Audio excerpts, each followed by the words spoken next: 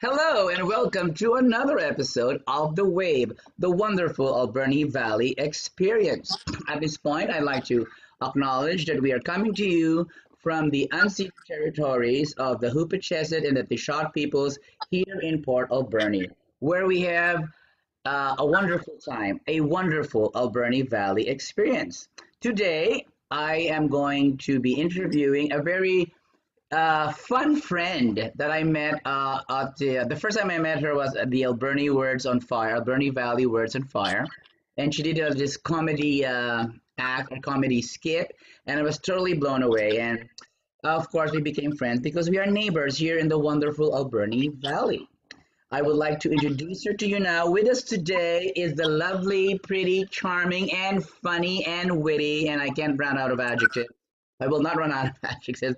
Ms. Laurie Blakely. Hi, Laurie. Thank you for being on the show. Hi, Dawn. Great to be here. Thanks for inviting me. It's so funny when we were trying to schedule an interview. We had sort of like a miscommunication. I really thought I had you for last Wednesday at 11 in the morning. Oh, by the way, happy Canada Day to everyone. Yes, happy Canada Day. This video is not going to be aired on Canada Day, but it was done on Canada Day. That's why Laurie's wearing red. I'm wearing a bit of red myself. Okay, let's get right into it. How the wonderful Alberni Valley experience of Ms. Laurie Blakely started.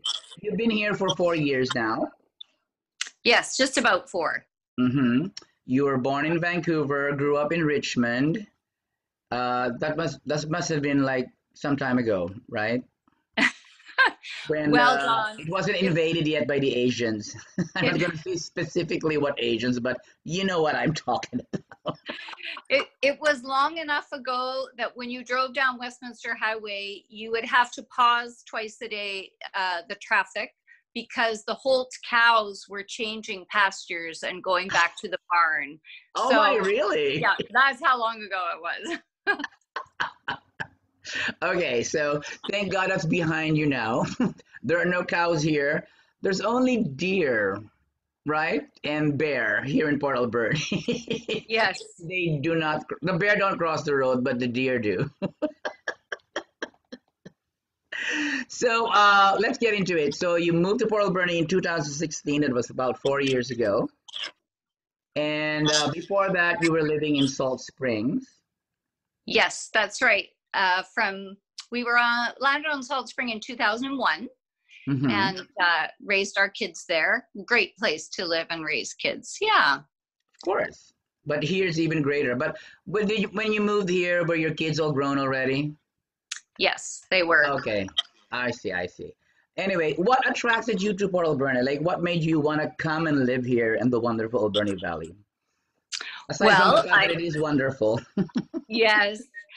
I think really the nature and the amenities together.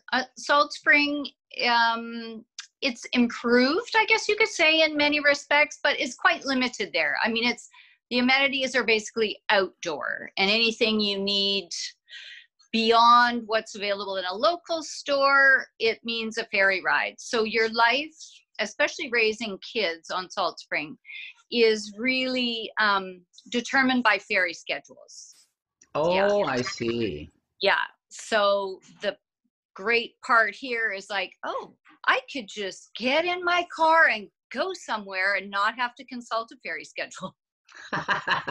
And you can walk most of the time. Like, everything's just like either walking distance or a 5-minute drive or something like that. If you need to exercise, you can walk to the bank and walk to the coffee shop, depending on where you live, though. Yes. Well, I was very impressed when the realtor took me around and she was like, this is our arts district. And I was like, what? Port Alberni has an arts district and a theater? I know, and Roland Arts Center. I was very impressed by that. So another reason, that and of course the very affordable housing prices. So okay, so on the onset, what was your first, have you been to Port Alberni before you started looking around? Only passing through on my way to Tofino, like of course. So many other thousands of people. You and a million others passing, going to Yeah. Tofino, and some people even deny that I didn't go to Port Alberni. What do you mean? If you went to Tofino, you must have passed through Port Alberni. And then they say, no, I didn't take that route. Yeah, of course not. Yeah. There is Unless you no other route. flew. But then again, prior to coming to Port Alberni or coming to Port Alberni, have you heard good things or bad things? Of course, you've heard both, I guess. So what are the bad things you've heard? I'm curious about that first. Did you hear any bad things? Yes, absolutely. I did. Yes, those magazine articles that posted us as one of the worst places to live in the country. Yes, I heard those. And what do you think about that? Did that deter you in some way? Like, oh, maybe I should not live in Port Alberni? Well, I thought long and hard about it. However, everywhere has problems. Yeah. That's so true. And one of the things I say is coming from Salt Spring is we see less of the problems on Salt Spring only because we have more trees on Salt Spring. It's simply more hidden. Oh, okay. Well, I've never been to Salt Springs. Maybe that's going to be on my to-do list, not my bucket list, but my to-do list. One of these days, I will go to Salt Springs.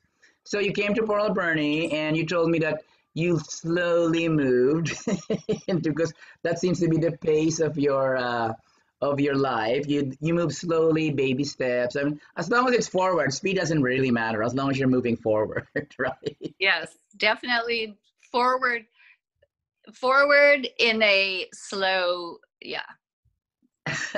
Slow and gear. relaxed pace where you can take in every moment as life is meant to be. Okay, so what are the good things that you don't have to hear about it because you're already living here? What are the good things that you liked and experienced here in Port Alberni? Well, you did say the arts center, the arts district, of course, the low prices. That's the number one thing in most of my interviews. What else? Well, I got involved with Art Rave, the community art group, and that has been a fabulous venue for me for meeting people and getting together to do community art projects. We built a large fish luminary that's hanging at Shars. Mm-hmm. And so that was a fabulous project. And then we made a pair of wings painted on canvas the next year, I guess, so that people can stand in front of the wings and have their picture taken. And the wings are filled with images of iconic things from the Alberni Valley. So fish and fish boats and mountains and the theater. Yeah. So. Well, I didn't realize that. I did have my picture taken in front of those wings. And it was posted all over Facebook during I think 2-3 years ago, and I do have a picture of Luma because I do know of that luminary artwork that you did that's lying in that's hanging in Charles Landing. It is a very beautiful piece, I must say. But I didn't realize that the wings had all the symbols and images built into it. That is a wonderful thing. So then you also got involved with the Alberni Words on Fire. Was it Alberni Words on Fire first or Art Rave first? I think I started coming to Words on Fire first at Shars. Okay. I've spent so much time at Shars. I think that's where I met you. Yes, of course. Yeah. I think all of my friendships, even with my neighbors, have stemmed from meeting at Shars Landing. Yeah, and it's just too bad that now because of COVID, we can't go to Shars anymore. Yes. But we do our Zoom meetings by the Words on Fire thing now. I mean, the Words on Fire via Zoom meeting now. So, yeah, and that's where I met you for the first time. And you did this comedic skit. Your comedic styling was just so unique and so impressive. You got up there and you made the audience choose for you to read a oven toaster manual or a curling iron manual. And of course, curling iron tops, oven toaster anytime. So it was unanimous that you read from your curling iron manual. And that has been the first time I've heard of such a thing. Like you read it like seductively and suggestively. And unfortunately, we couldn't find the curling iron manual for this interview. But you have something else that you'd like to Yes, share with us today? I found a recipe book. Okay. So it is an old recipe book that came along with a crockery cooker from the Okay, you're cracking me up. 70s. From the 70s. So let's see. I should have decided which recipe I was going to go with. I think I saw one here for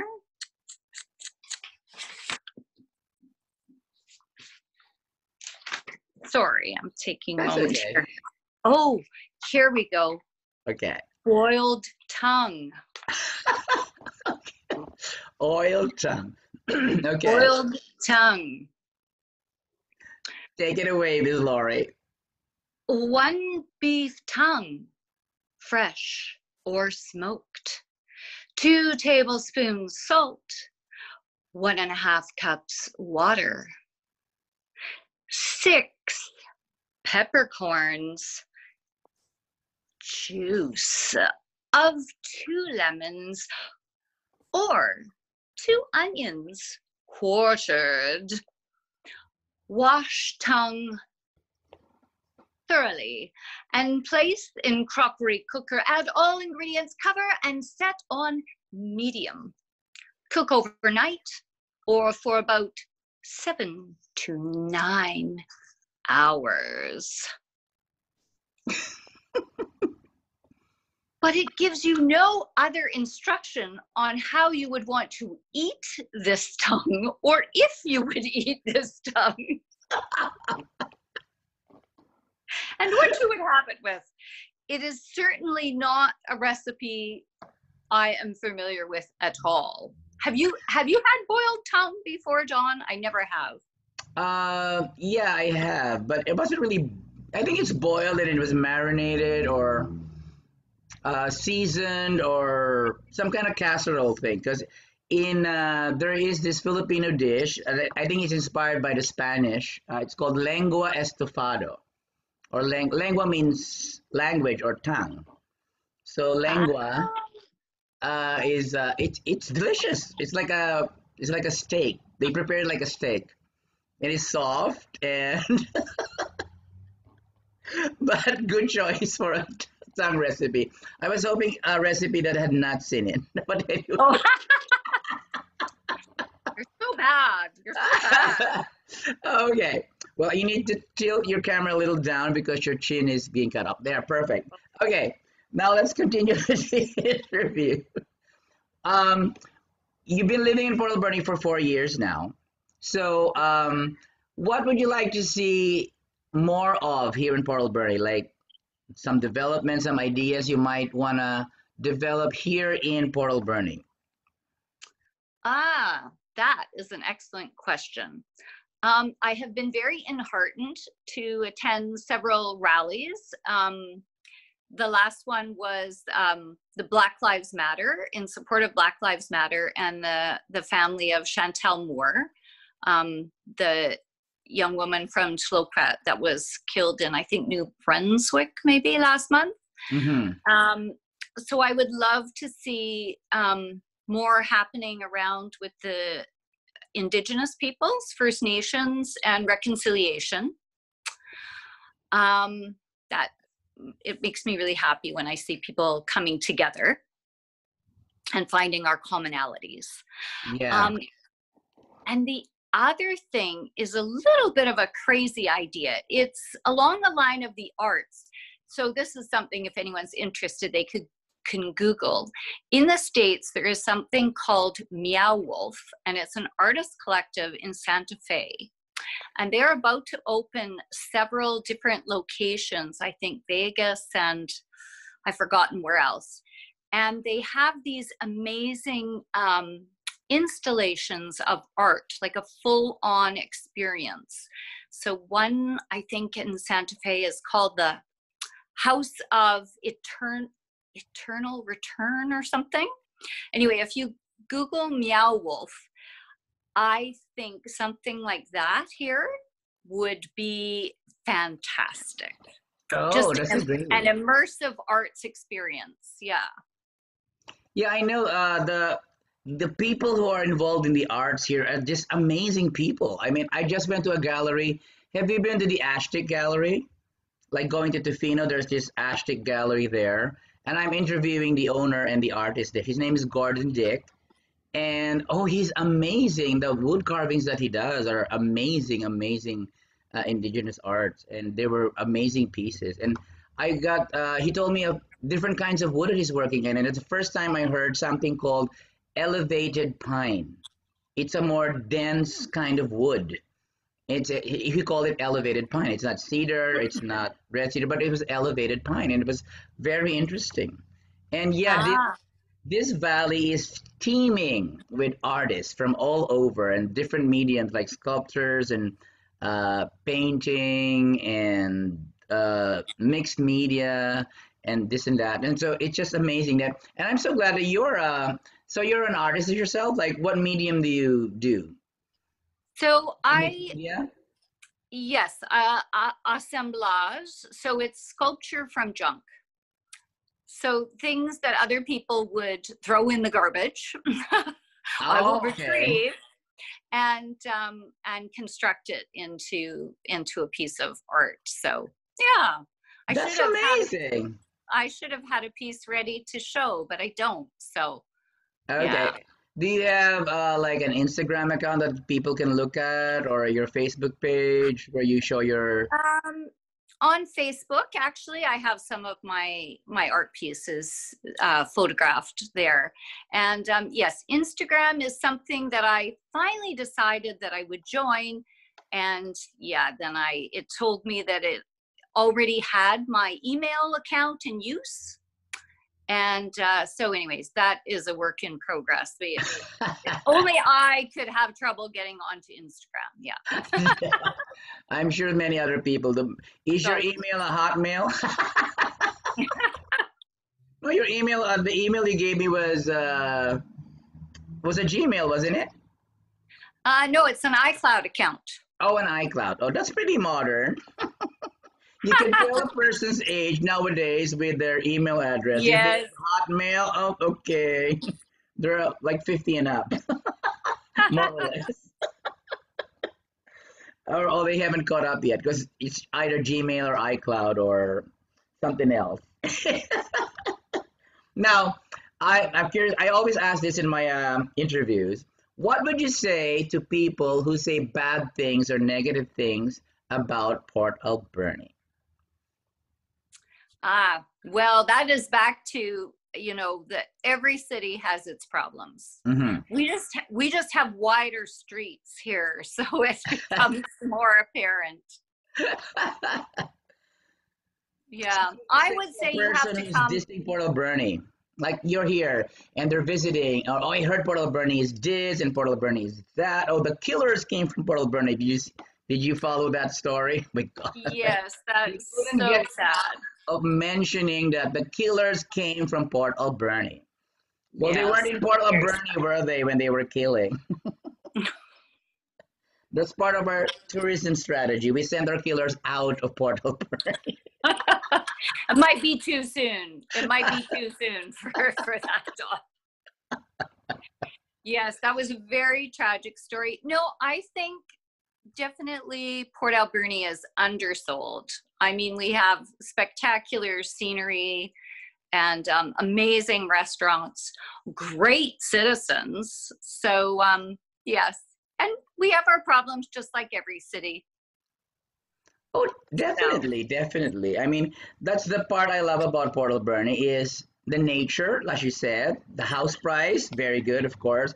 But best of all, for me, it's like you said, the citizens, the community, the people here are just so wonderful. Of course, you'll see, here and there, but that's just like few and far between. But by and large, this is a wonderful community to live in and have relationships in and have friends in, and it's just so wonderful to be here in Port Alberni. Yeah. I know the first year I was here, I was particularly impressed with various events for the community. For Christmas time, they have the big sail past of all the decorated boats and free roasted chestnuts and hot dogs and hot chocolate for the kids, and music, like an amazing, amazing event. Same kinds of events. They have Canada Day and the Yeah, Salmon Canada Day, Festival and Halloween. Just amazing the fall fair, community event. Yes. the fall fair, the toy run, all events that are so wonderful. We had the Ty Watson Gala. Have you ever been to the Ty Watson Gala? I had, yes. The first year I was here, I went. And is it just glamorous, like you're going to the Oscars or something? Yes. Very fun. We need more events like that. Actually, that would be something that you and I could maybe collaborate on, because Oh yeah, for sure. I love to get dressed up. Oh, definitely. There we go. Yeah. We need more galas. Before Oh, COVID, I would post a picture of my new outfit every week, or actually every other day. But now after COVID, forget it. There's no reason to dress up. it's a bit heartbreaking, isn't it? It is. But anyway, maybe soon, someday soon, or sooner than later, we can get back to a little bit of normal. But I don't think we're ever going to go back to the past normal. Things have to change, I suppose. I did hear once of a guy, Paul Feig, who's in comedy and television production and whatnot, maybe films too. And he does like an online Zoom, like a cocktail party Oh, as a cool. fundraiser. Maybe we should start doing something like that, where we can have our online gala, a Zoom gala, and we can all dress up in our finery and Well, connect that way. I have interviewed Teresa Ludvigsen of the Alberni Hospice Society, and they are looking into having a virtual gala for Ty Watson. They're working on it. And I'm sure some people there are kind of like outdated. Forgive me for saying that, but there are there are people here who are very active and very influential to this day, but they're kind of behind the times. So there has to be, if that's one thing I want to see happen here in Port Alberni, is like the meeting of the old and the new and coming to a common ground and working together instead of against each other. Because it's hard. The new people have these ideas, like you and me. We have new ideas, but the old folks are like stuck in the old way. Oh, it was better in the old days. They just stay the way it is. But it can't be. There has to be change, right? Yes, we need always to progress forward. Yeah, it may be slow, but as long as it's forward, like I was saying. Okay. Well, actually, as far as people are concerned, saying negative things about Port Alberni, I would also like to thank them because it keeps people away. So at least our little paradise is kept intact. So we have the opportunity or the luxury of being selective of people coming into Port Alberni. Oh, I met a guy yesterday who just moved into the valley. And he's another artist. He's another sculptor. Oh, okay. And he said, "Did I make the right choice?" I said, "Well, you'll find out." And he will. And I'm sure he will have a wonderful Alberni Valley experience. And do you have anything to share as far as like work you've done? Have you been working on a book or something? Because you do also dabble in writing, right? I do. Most of my writing is around comedy. So Okay. writing things I'm going to perform primarily. Yes, I've been doing little crafty things and working on costume pieces. And I was just in school in France from October to March. I was at a theater school. Finally, it's taken Wow. me all my life. So, and yeah, so I'm hoping to get back there next year and do some more studying. Oh, cool. So you took a course on theater writing, theater stuff? It's it's a theater school. It's called École Philippe Gaulier. Mm. And the focus is on clown, although it's not, although it's not exclusively clown.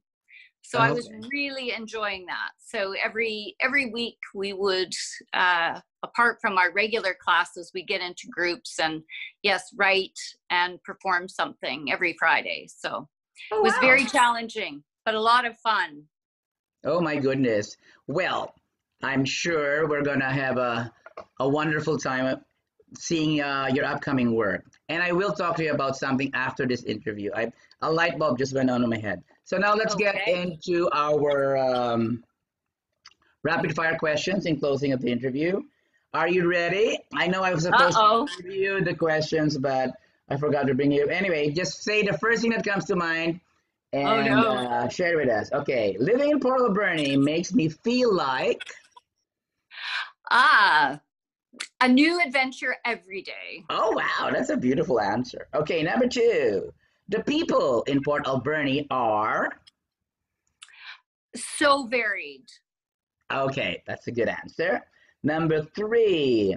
In a word or a phrase, I would describe Port Alberni as let's see. I guess paradoxical. Oh, that's a new word. I should look it up, or I will ask Google. Now I know what paradoxical means. Okay. I think I heard paradoxical in one of my ESL classes.